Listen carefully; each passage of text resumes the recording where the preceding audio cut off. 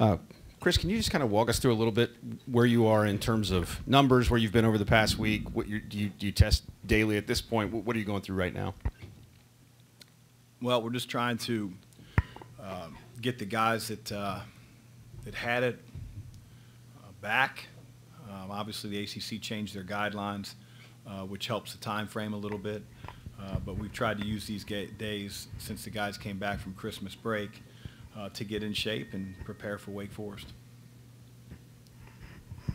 Can you give us a sense of how many players you expect to have available tomorrow? We'll have almost everybody available. Now, where they are conditioning-wise, obviously we miss Malik at Western Kentucky, but Malik has been full go since we returned as a team. But we have other guys that are at different stages. So even though they may get released the day of the game and are free to be available, you're talking about, in certain cases, 8 or 9 days with not having done anything, from cardio to practice. So while they may be available, they may look a little different. Their availability may not be as great. How quickly does a player get out of shape just from laying off? It's been my experience with this, with COVID, that depends on how symptomatic they were. Some guys come back with a chest cold or like a chest cough, and some guys come back where they didn't have any symptoms. And, it's still tough if you're removed from doing physical activity for a week or longer. But it really depends on how symptomatic they were. Can you tell us how many symptomatic guys you had? Multiple. Chris, this is a time of year, no school. If you guys are full go, you can really dive into basketball. Teams can get a lot better during this time of year. How much did this pause hurt you guys in that regard, or is that a little bit overrated? No, I mean, it's definitely a great time to get, extra reps in the gym, get guys caught up, try to improve them, not having to worry about, they don't have to worry about classes, homework, exams. I mean, it's all ball. So we have a little bit of that time remaining, not as much as we would have liked. The biggest thing for us is getting our guys back in shape. A few of them we don't have to worry about as much because they weren't ever out. We didn't practice, Sunday, Monday, Tuesday, Wednesday, Thursday, Friday. So we didn't practice for 8 days. So guys were able to do a little bit on their own that were healthy. And like I said, we tried to use these last 3 days to get our win back. With the way that this thing is now in college basketball, once again, you see games left and right getting postponed, canceled, all of this stuff. Do you guys have to maybe, or maybe you already were doing that, go back to stricter protocols and guidelines and all of that stuff just to try to get through it? I don't know how much that stuff works. Everybody around the country is getting it. Try to do what we can. Do you see any possibility of the Kentucky game being rescheduled? Tim, I have no idea. I mean, to hear that we didn't want to play Kentucky or we ducked them, I mean, it's like we have bigger problems than that. And we have guys that can't practice for 8 or 9 days. It's a really good, net game for us. I mean, it's an incredible rivalry. Guys get really juiced to play the game, but we weren't able to. And I don't know in terms of like making it up. I looked at their schedule as soon as this was sort of on the horizon about not playing the game, and the only break they had during their conference season, they had a game scheduled with Kansas. And so it really is going to depend on games that we lose because of other people having COVID. Same thing with UK, and being able to materialize that game in such a short notice. And if we can, we will. But I don't know. If you're asking for a percentage, I have no idea. Chris, obviously you guys had the 2 in-season pauses last season, and first game back didn't really fare too well. Was there anything that you guys took from those pauses in order to make sure that this game against Wake Forest doesn't end up like those 2 games versus Wisconsin and North Carolina? I mean, I think back to when we played Wisconsin, and we didn't have arguably the best player in the league. Jalen Withers, played like 6 minutes. He was exhausted. It's just getting our guys back in shape is the biggest challenge that you have. And, you try to speed that up as much as you can. We practiced hard on Sunday night. We practiced twice yesterday.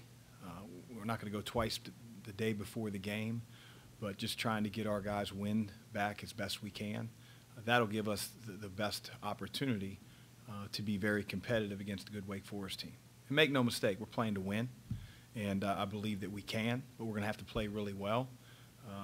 And we didn't play well in those 2 experiences that you mentioned a year ago. Those are a lot different circumstances than what I think we're dealing with now. Chris, you said last week you had several guys who had gotten the booster. Do you know if more went and did it as a result of this? A few more. I mean, knock on wood, I don't feel like between guys that got sick, that contracted it, and guys that are boosted, I don't think that we'll have any program shutdowns from here on out, which is a great thing. But it's certainly not a certainty. But I feel like we have enough guys that have either had it or gotten the booster that we're in a really good spot.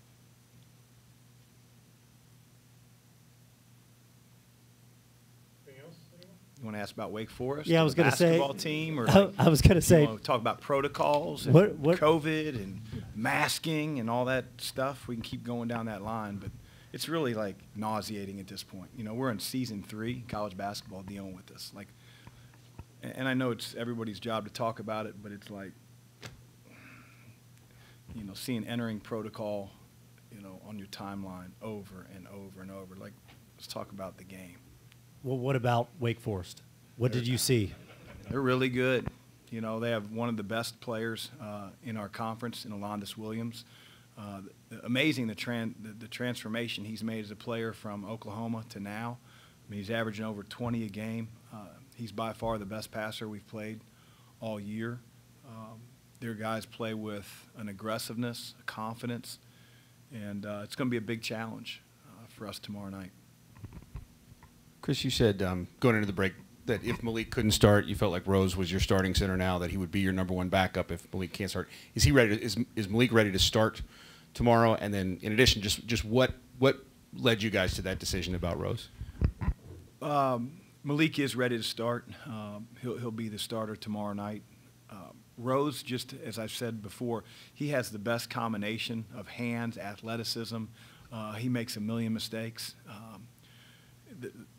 The times he makes the same mistakes over and over are frustrating. He's a freshman, but he's got to grow through those, and we have to be able to stay on him to correct those things. But he's big. He's athletic. He rebounds in traffic, and you can't teach that. If a kid isn't nasty in traffic, and you can try to bring it out of him, but Rose has that instinctually, and we need that. We need that at the center position. He's an excellent finisher on rolls. You've seen that with a few of the dunks he's had, and he doesn't have a lot of experience yet, so we want to keep feeding him as much experience as we can. And then what does that mean for how you will use Jalen? Jalen's got to play better. His effort on the offensive glass has to show. His ability to take care of the ball has to show, and if he does those 2 things, then his minutes will grow, and he'll play a little bit of both of those positions, both the 4 and the 5. And as he plays well and as he plays effective, his time will grow, and I don't know which position, but it'll grow. You see so much more of these players in practice than we would ever have an opportunity to. You're always welcome to come to practice, Tim. Okay. I'm going to take you up on that. Practices have always been open. But are there things as a coach that you look for specifically from individual players as far as giving them more minutes, what they have to do? Do they understand what their thresholds are, I guess, is what I'm asking. I think as a coach, what you want is consistency. I think I've said this before. You got to know what to expect when a guy either enters the game or starts the game. And that's been the head-scratching part, is the consistency of a few of our guys. And, you know, each of them have strengths and talents and weaknesses, and, you know, maximizing those and being consistent is the key to extending time and getting more time. Coach can trust you. He can rely on you and knows what he's getting when he puts you in the game. Are there players who are different in practice than they are in games? Again, I think the performance of it being inconsistent or consistent is relatively consistent in both areas. If that makes sense. Thanks, guys.